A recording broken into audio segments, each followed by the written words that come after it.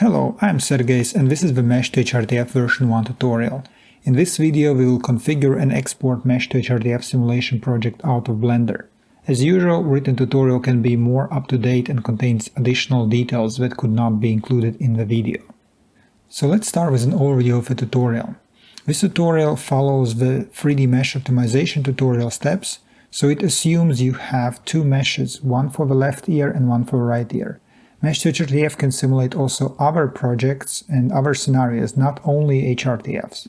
But this tutorial is only the basic HRTF simulation, so everything is straight to the point. There are actually two alternative workflows or two ways how to define a simulation project. One uses vibrating element source and another one uses point source.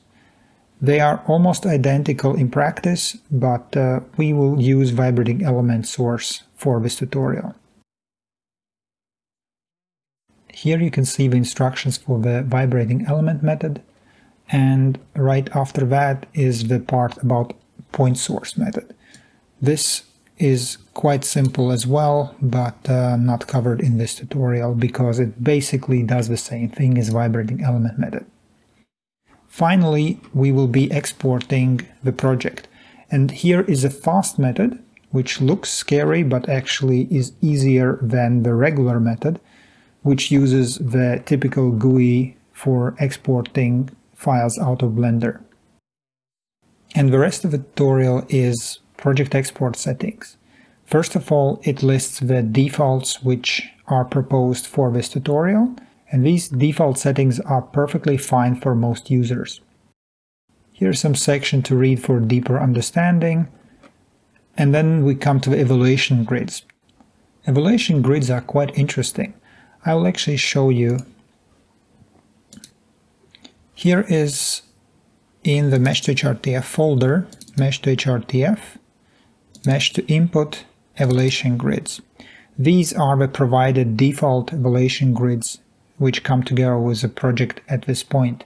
If you open the, for example, RE one, you can see the PDF file which contains the visual representation of the points for which the simulation will output results. In this case you can see that it's a 1.2 meter radius half sphere, and there will be 1550 points in the results. There is a way to actually create your own simulation grids. It can be done in Blender, it can be done through Python and in MATLAB. This tutorial will not cover how to do it, but you are welcome to read up on it and experiment with your own. It's also possible to simulate multiple evaluation grids in one simulation. In fact, we will do two simulation grids in the default configuration. So in general, the recommended evaluation grids may change over time, but the default ones provided today are a good start. Finally, there is a more tips section and also some details about picture rendering, which is a little bit complicated, so I do not recommend to actually use it unless you really want to. So let's dive into Blender where we left off and start preparing our project. Remember, we started from the example file, so we have some advantages, but either way you select the mesh you want to work with and then you go to the Materials tab. Here you have a plus button which you should press 3 times to create 3 slots for materials, and then you select the first slot, and under the drop down I already have 3 materials created because I started from the example file. The first material must be skin material. In case you do not have it created already, you can always create new material by just typing word skin here. Then you select the second one and you choose either left or right ear, and for a third one you need to select the last material. Even though we will not use all 3 materials on this specific mesh, you do have to have 3 slots for vibrating element approach. Because we selected first slot as skin, the whole mesh already has the skin material applied. Now we need to go into edit mode, make sure you are in the face select mode, which is shortcut 3 on the keyboard, zoom in on your ear and pick a triangle which best represents the place for a microphone. Now you select the material you want to apply. This is going to be the right ear, and you press Assign button. Now this triangle has changed the material to the right ear. That's it for this mesh. We go Tab to exit. We switch to the other one. This one is still default, so we click plus plus plus. Select the first material, skin, second material, one of the ears, and the third one of the ears. So we will have to apply the left ear. We click in the 3D view, tab to go into edit mode. We are already in the face select mode. We pick a triangle which looks most appropriate for an ear canal entrance placed microphone. Select left ear, assign. Done. So let's go back to the tutorial and see what is our next step. I will show you first the fast method. Hi, we are making a bit of a detour here because the original recording ran into a bug and became a bit more complicated than it should have been. So now I'm going to show you what the express method looks like, or the fast method. All you need to do is you copy the script which is given here, Ctrl+C. You should open up Notepad or any other editor, because it allows you to edit some of the paths here. But in case you are following exactly this tutorial, you actually don't need to change anything at all. All the paths here are corresponding to the locations I've been using in this tutorial. And your project names will be these, so you can keep the defaults as well. So I just select the whole thing, Ctrl+C, go back to Blender. Here I have my meshes, it doesn't matter if they are hidden or unhidden. Go to scripting, where I have a Python console, and paste. It takes a bit of a time before you see that pasting has worked. And you hit enter 2 times, enter, enter. And that's it. The whole exporting is done. If you go back to your HRTF tools folder, now you have 2 projects created. Here is the left side, here's the right side. And you're done. Now we'll go back to the original recording where you will see how to deal with some issues as well as regular export option.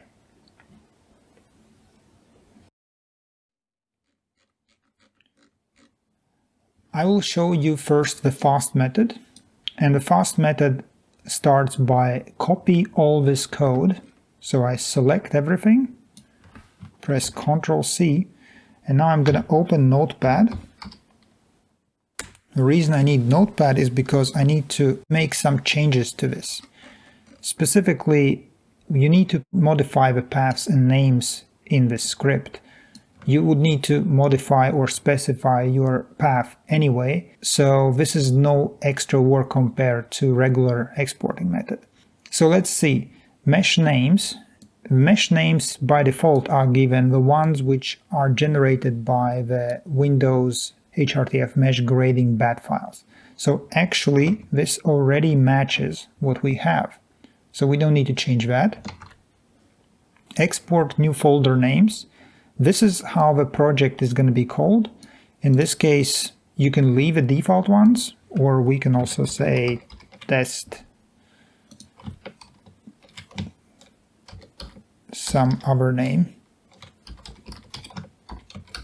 It doesn't matter if they are the same or different. Export path. Here it's already preset to the path I'm using in this tutorial. So it's C Mesh2HRTF tools. That's the folder I'm using.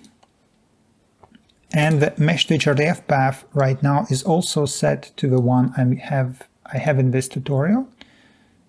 Let me open it quickly. Mesh2HRTF. So the Mesh2HRTF path must be pointing to the folder which contains Mesh2Input, numcalc and output folders.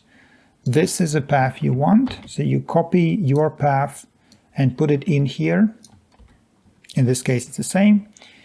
And the years list must remain the way it is, nothing to change. That's it. Now we do select all, Ctrl A, Ctrl C, and here we go to the scripting tab, and here is a window which is called Python console, and we can simply paste here this code. I've already pasted it. It in fact already started executing it. So when it looks like this, you can actually scroll up and see the whole code. Sometimes it throws an error already up there, and if you don't scroll up, you may not notice it. And it says now hit enter 2 times. Enter, enter. Trace back. Something went wrong.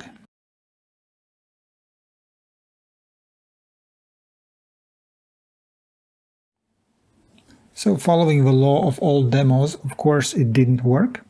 But after some checking, I noticed that all you need to do is try again. So I copy the whole code again.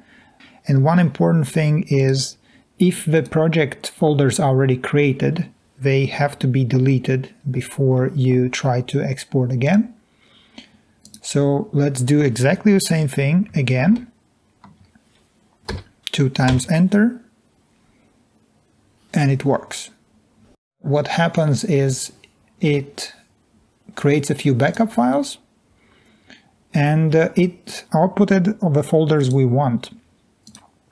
So I have these wacky names, some other name, that's one project, and here is my other project. So they contain the Blender files with the correct model. In the info file you can see that these projects are going to use these evaluation grids. They are configured to run in 150 Hz frequency steps up to 24,000 Hz, which means that they will generate both 48 kHz and 44.1 kHz sampling rate HRTF HRIR files. So everything is fine. And just for demonstration purposes, let's do the same thing again. And I hit enter. And you don't see anything happening. Why? If you scroll up, it actually shows you that there's an error and it says that project folder already exists. Choose another folder or delete files. So that's an example of one of the checks giving you an error and stopping you from continuing exporting. But you need to scroll up to actually see it. Now I will show you how to do the same thing manually. So if we go back to the tutorial, you can see the regular method. Regular method says just open the export menu, put in the settings you need, and export. So that's exactly what we can do. Except to do this, you need to first rename or copy one of your meshes to have it named reference. The script does it for you, but if you don't use a script, you have to do it manually. So in this case, we have this already named reference because it's left after the running the automated script, and we go into Mesh2HRTF. Here, the important part is the path. The path needs to be set correctly to, not here, to a folder as I mentioned before. Even if you afterwards going to simulate it in Linux or Mac, which you can always do, you have to put in your path to the folder as it is when you exporting on this computer. Pictures I'm going to deselect. References and compute HRRs are necessary. And again, everything I do is written here, project export settings. So here is an example screenshot, And here's a table providing information about which settings you should specify. Everything which you see here is already entered into this code, and here you can see the same settings, only provided as Python code to execute in Blender as a script. So in practice, we need to change the minimum frequency to 0. Maximum frequency, we want 24,000 in almost all cases. And a step size, you probably would like to have 150, or if you want to double the precision, to 75. Again, you can do custom simulations if you want, but this is something which will work for you.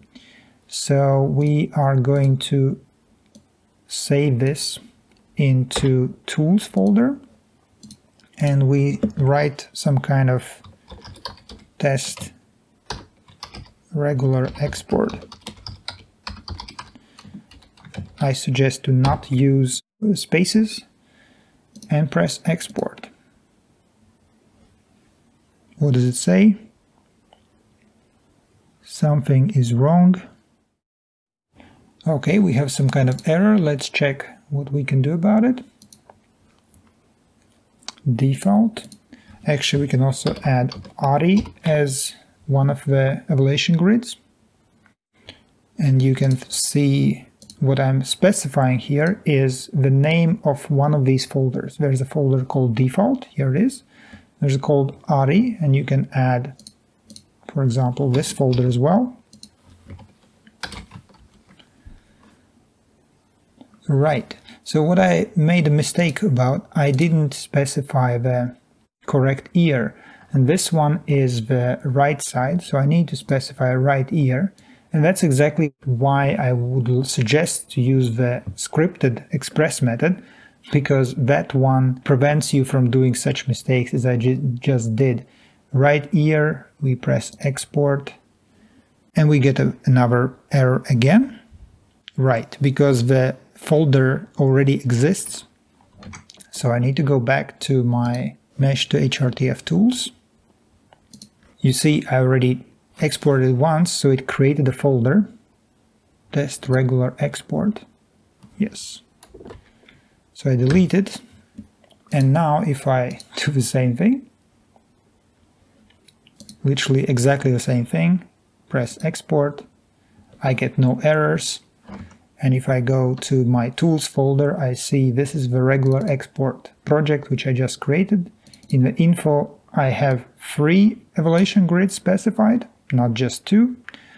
And in principle, you can just run it. So because I have one too many, I will delete this one and leave the 2 folders for left and right, which I created previously. Perhaps I should make the name a little bit less confusing. It actually works either way. And if you would do the manual work, then now you would need to rename this to something else and take the left side. You unhide the left side, and now you need to rename this one to reference. And do the exporting again. So you go to export, Mesh2HRTF, and this time you need to specify the correct ear again manually. The rest of the settings you should leave the same, and press export, except into a different folder. So we go export. Now I actually did the regular export correctly manually, and now I have the second folder, test regular export L, created as well. I delete that. So this actually is it. Now we do have projects exported. We don't need Blender anymore. We can close it. And the next step will be to run NumCalc Manager. And I'll show you how to execute it and some other details in the next video. Thank you.